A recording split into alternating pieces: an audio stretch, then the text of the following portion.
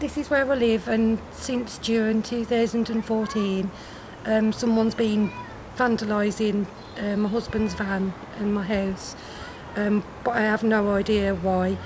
It first happened when I was away on holiday in June, and it's happened several times since.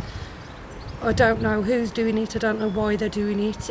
I've clearly upset someone, or my husband has, or even my daughter, and maybe if we knew who it was we'd have a chance to put things straight, but I don't see the purpose of what they're doing. It's clearly getting to all of us, but I can't see what the person's gaining, and we just want to know why.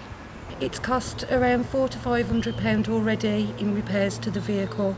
The house is a different matter because that's for Dudley Council to put right, which they're not very happy about.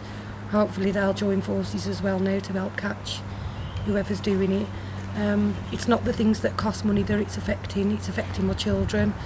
The fact that they don't feel comfortable to sleep at night.